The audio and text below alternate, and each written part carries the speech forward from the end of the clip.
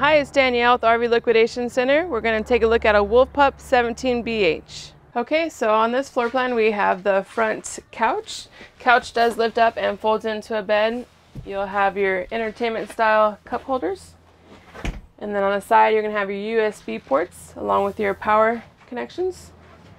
Storage here. And then you'll have your kitchen area with the extra countertop. Large sink, and then more storage above us here. LED push lights, your Furrion stainless steel microwave, and then your Furrion range cover and oven. Lifts up like this, and then your oven below. Across from us is going to be your booth dinette. The booth dinette is going to have your USB ports as well and your power connections. So on the back wall it's set up for TV mounts. Mounts right onto the back wall. It has extra support in it for it. And then your plug-ins are going to be right above us here.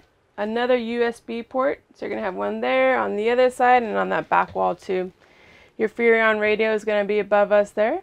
And then your double door refrigerator here.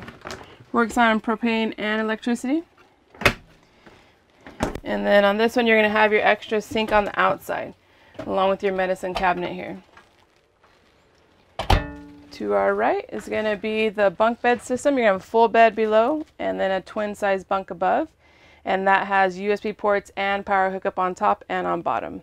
Let's take a look at the bathroom. Okay, so in the bathroom, we're going to have your power fan to circulate the air, and then your skylight. So if you're a little taller, need extra headroom, you have that. You're going to have your tub for the kids if they want to take a bath in here, and then your toilet down below. Okay, so let's take a look on the outside. Outside you're going to have your power awning with your LED light strip. You have your nice entry assist handle, and then you're going to have your outside speakers, and it's set up for an outside TV along with your hookups here. In the back here you're going to have your storage area that's located underneath your bunk beds, and then towards the back you're going to have your stabilizer jacks. And then your nice rack on the back that folds down. You can put an ice chest on it or anything else for extra storage space. Your backup camera is all set up and pre-wired, so it's just plug and play. On the back part here, you're going to have your dump station, easily accessible for your gray and your black tank, along with your lights if you're hooking up at night. Outside shower is hot and cold water. And then you're going to have your 30 amp power hookup, along with your cable hookup, and your black sandy flush there. Freshwater connections are going to be located here. So this is going to be the outside storage pass-through. We'll have it on the other side as well.